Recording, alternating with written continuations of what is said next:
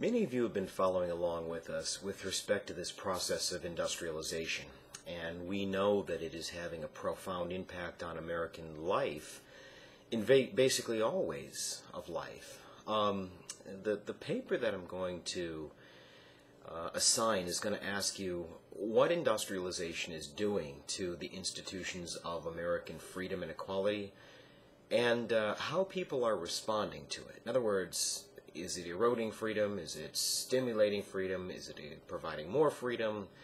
And, whatever the case may be, how are people responding to it? Today what we're going to talk about is the formation of modern-day political parties, things that you and I would recognize.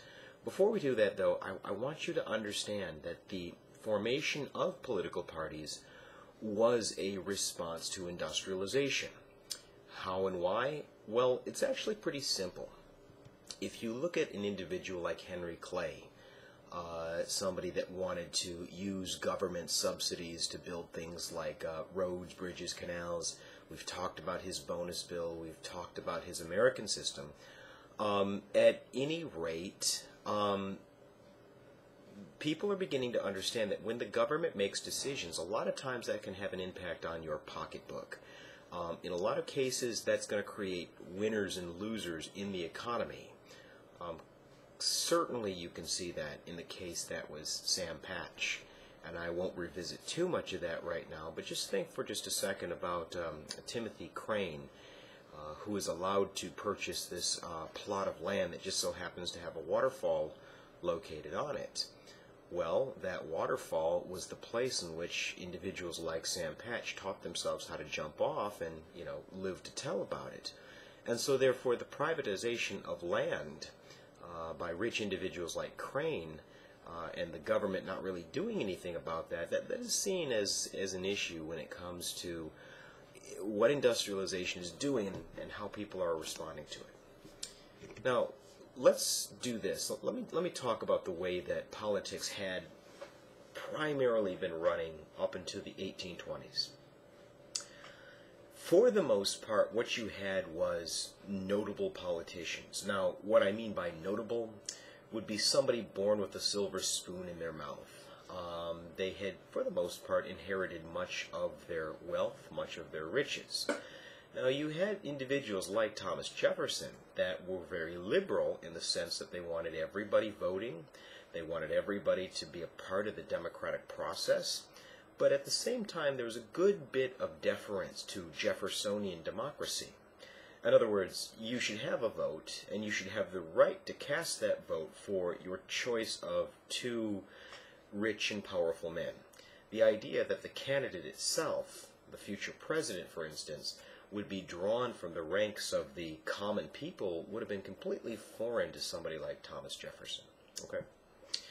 Now, if this is sounding a little bit odd and maybe even a little bit confusing, it's because we really wouldn't recognize that kind of individual. Now, don't get me wrong, most of the people that are running for positions of note in national elections, most of them are drawn from the upper middle class at the very, very least, okay? But when they're out there on the campaign trail, they don't present themselves as such. They don't tell people that they drive a Porsche or, they eat at the finest restaurants. They try to present themselves as men and women of the people. In other words, they try to present themselves as a populist politician, okay? Men and women of the people. I shop where you shop. I drive what you drive. I wear the same kind of clothes that you wear.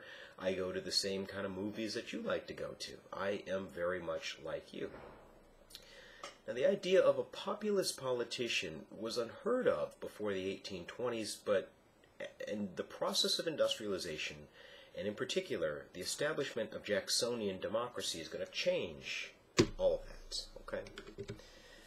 The simple fact of the matter is we'd reached a time when more and more and more white men were becoming enfranchised, had the right to vote, and it made little difference as to whether or not they owned a scrap of land. So the point that I'm trying to make is this: the numbers clearly favor the working class, the lower middle class. That's where your bulk of your numbers are. It's not with the people that have been born into their wealth, okay? Now, one of the individuals that understands this on a really fundamental level is a guy from New York named Martin Van Buren. Van Buren was a politician, but a guy that was really, really savvy with numbers. And what he understood was you only need to get to 51%. That's all you need to do. You don't need to make everybody uber familiar with your candidate. You don't need to make everybody fall in love with your candidate. You just need to find a way to exploit the numbers to the point where you get to 51%. Okay? And after that, it's meaningless because your candidate's going to win, assuming for a second that there are only two candidates running. But anyway, you get the point that I'm trying to make. Okay? Now, Van Buren was a member of the Bucktail Party, like a deer bucktail. And that's important in and of itself because, first of all, Bucktail was relatively easy to remember. But more importantly, what the Bucktails did is they provided a political platform. You know how the Republican Party or the Democratic Party in this day and age has a general platform. It can be boiled down into a sentence or maybe even a couple different sentences, but it's pretty simple, okay? For instance, in the case of Republicans, what you've got is a much more conservative approach to government, limited government, small government. If you were to go on to the RNC's website right now, right in the middle of the page is something really simple that you can wrap your mind around, okay? So what they're doing is saying, look, if you think like this, right, if this general blanket statement applies to you too, then you would probably be inclined to vote for us. You should cast your ballots for the Bucktails when the election rolls around, okay? So it was easy to remember. They had a really easy to understand platform that was really conducive to attracting the bulk of voters. Now, the other thing that they're doing is they're purchasing a paper called the Albany Argus. And I know it's difficult for me or you to understand in the 21st century, but back in the 19th century, newspapers really were cutting-edge technology. I mean, they were the way that you mass communicated with the people.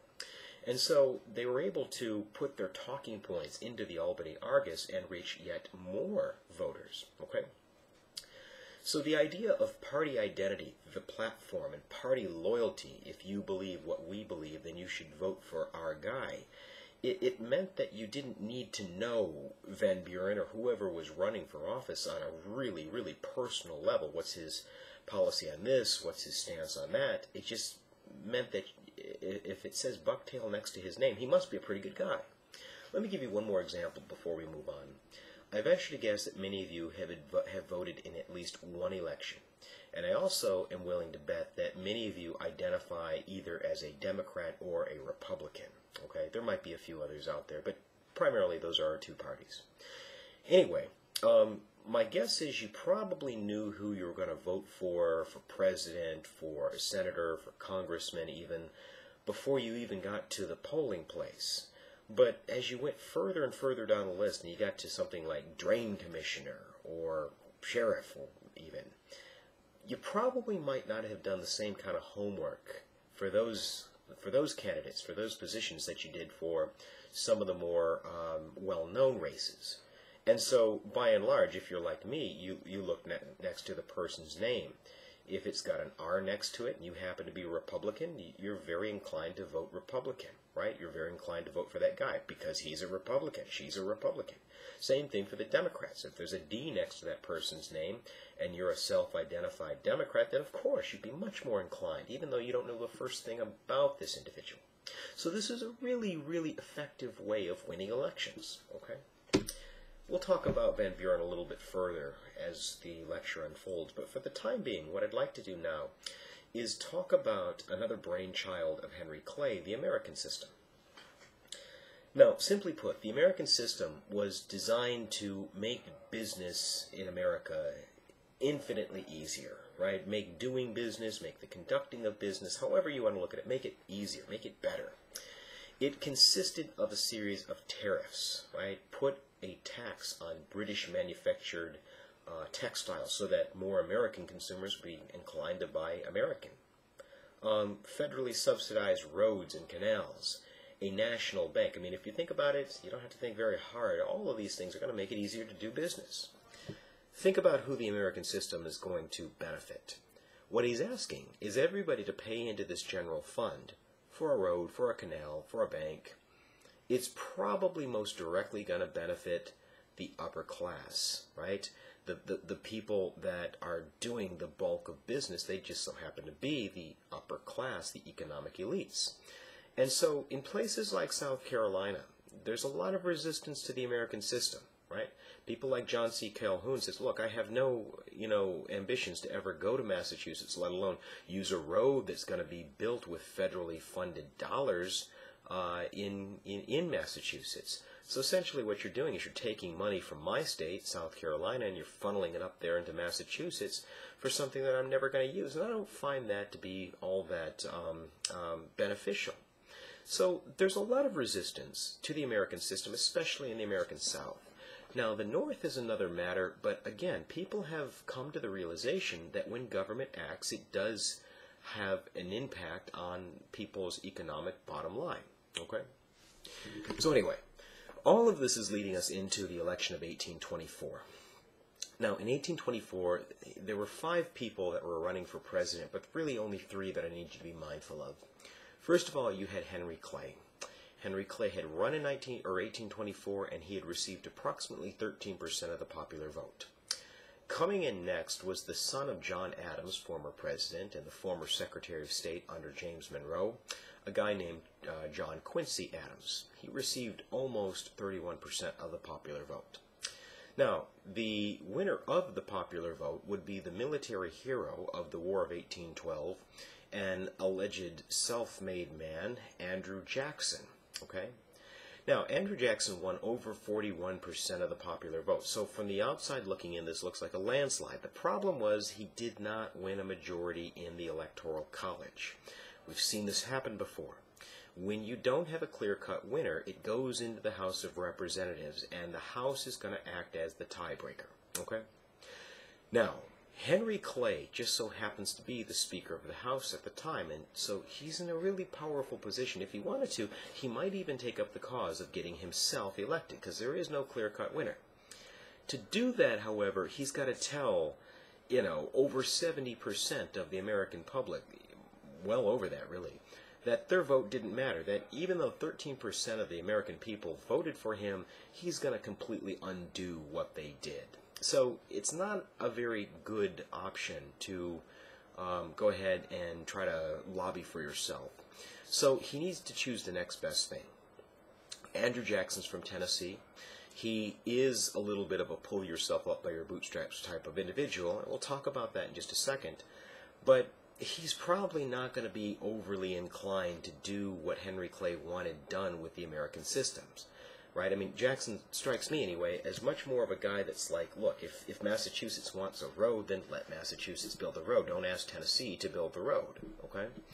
So anyway, John Quincy Adams, who not only was from Massachusetts, but was also a notable, understood how and why making business easier in the United States would ultimately, long-term anyway, benefit everybody in the United States. At any rate, he's much, much warmer, much, much more inclined to support the programs of the American system.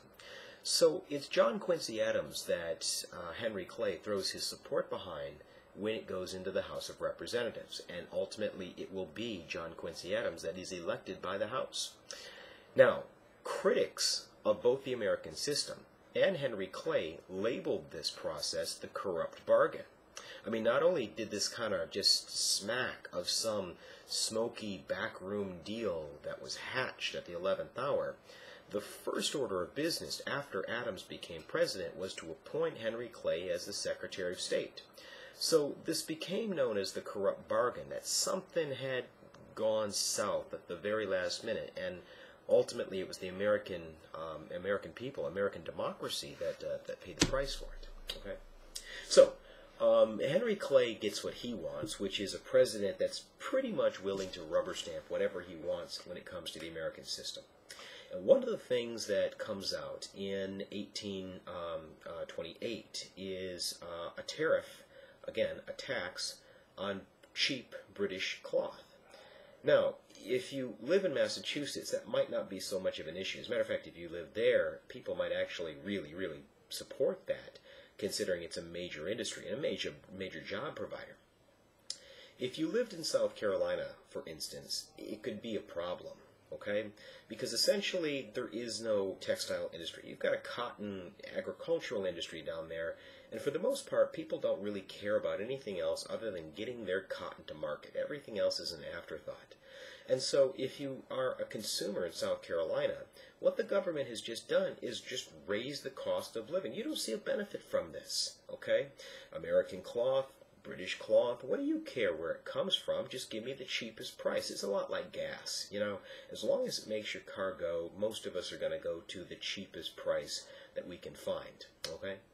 Anyway, the tariff of 1828 is really going to be a key component of the election of 1828. And the election of 1828 is going to be a rematch between Jackson and Adams. Now, for your notes, John Quincy Adams is going to be the last quote-unquote notable president. A little bit about Andrew Jackson. Yes, he was a war hero. No, he never went to a place like West Point. He just kind of came across it naturally. So is this a situation where Daddy's signing a check and sending him to some fancy college, some fancy military school? No. He's really a self-made man, at least from a military standpoint. He's pull yourself up by your bootstraps, blue-collared working class. Okay? Furthermore, he's from Tennessee. Adams was from Massachusetts, which was one of your more elitist kind of states when it comes to national politics. Nobody from Tennessee, actually nobody from the Trans-Appalachian Mountain Range territory, let alone Tennessee, had ever been elected president. So this is also something that's really going to resonate with the American people. And keep in mind, the bulk of the American voters by 1828 is your working class. It's not your John Adams supporters anymore. Okay. Lastly, Jackson was not born into his riches. I mean, eventually he became a rich man and a slave owner, I might add. But he didn't inherit these things, even like the noble Thomas Jefferson had done. Anyway, what happened in 1828 is Van Buren, all the way in New York, rallies people to Andrew Jackson's cause. And he does a number of different things, but one of the things that he does that absolutely needs to be in your notes is he starts the Democratic Party. I mean, the Democratic Party, the big D, Barack Obama, Hillary Clinton, modern-day Democratic Party traces its roots back to 1828, Andrew Jackson and Martin Van Buren. Now, the Democratic, first of all, who couldn't remember something as simple as the democracy or Democratic Party on Election Day? But secondly, it gave it a platform, okay, you ready? The empowerment of the individual and a limited federal government. Empowering individuals and limiting the power and scope of the federal government so that you didn't feel government so often and so, forcefully in your day-to-day life, okay? A little bit different, a lot different than the modern-day Democratic Party that we see, but we are talking about over 100 years of political development. So, another story for another class. Back to Andrew Jackson. Not only does he have a very simple, very easy to remember political party behind him that makes it a lot easier to get elected anything, let alone president, but they also gave him a really cool nickname. They gave him the nickname Old Hickory. It was tough, it was imposing, very similar to Jackson, and if it wasn't easy enough to remember the democracy, certainly everybody could remember Old Hickory, okay? So what Van Buren is doing with Jackson is the same thing that he had done back in New York. He's simplifying it to the point where you've got a really easy, simple path to get to 51%, and it works like a charm. Jackson takes home 56% of the popular vote. I mean, he leaves nothing to the imagination this time, and he defeats John Quincy Adams, which is why John Quincy Adams is the last notable president. Andrew Jackson had demonstrated, look, if you want to get elected anything, let alone president, you better make the case that you understand what it means to be middle class, that you know what it feels like to struggle through working class America, okay? Jackson vowed to be a president of the people. I mean, he was a president by the people. He was from the people. The masses is what I mean. Now,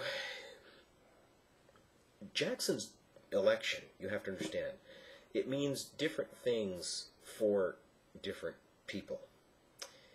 For somebody of the working class variety, somebody like Sam Patch, this is the ultimate manifestation of American exceptionalism. Only in America could somebody like Andrew Jackson be elected president.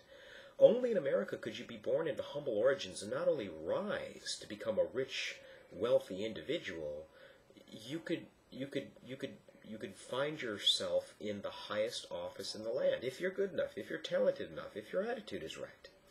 So from the perspective of Sam Patch, this is a great, great thing. It's what makes America beautiful. But from the perspective of somebody like Thomas Jefferson, this is the great danger of democracy. I said Jefferson, maybe John Adams would be, the first John Adams, would be a better example. This was a guy that was not only a conservative Republican, small r Republican, but a guy that said, look, there are good things about democracy, but there are also fundamental flaws. There are things that are very, very popular, but are not very good when you implement them. Furthermore, there are things that are very unpopular at the time that they were brought up, but over the course of time proved to be very, very effective and very beneficial to American life. Okay? But the real problem with the idea of a limited government and the empowerment of the individual, it all goes back to the political culture of the time, or maybe better yet, what's legal at the time. One of the things that's legal is slavery. And so by espousing the idea that the Democratic Party stood for the rights of the individual, if you are an individual slave owner, that means that the government can't tell you what you can or cannot do with your slaves. It's an issue simply because it's going to allow those parasitic classes, both the slave owners of the North and some of the people that are, really abusing their power in finances, some of the merchants, some of the factory owners in the North. Look, don't tell me how I can or cannot run my factory. If I want to employ an 8-year-old, that's my business, and you don't have any place in my business. So, there's various different ways of looking at Jacksonian democracy, but ultimately it's going to be a mixed bag, okay? But really, the more important thing that I need you to understand about this is that this isn't going anywhere. The idea of political caucuses and a political party, it's not going to go anywhere anytime soon. And if you adamantly oppose, you're not a fan of Jackson or the Democratic Party, it means that you're going to have to find a political party of your own. Otherwise, you're going to be risking getting left behind. Okay, and so when we come back, we'll be talking about some of the effects, long-term effects of Jacksonian democracy, and more importantly, the establishment of the Whig Party.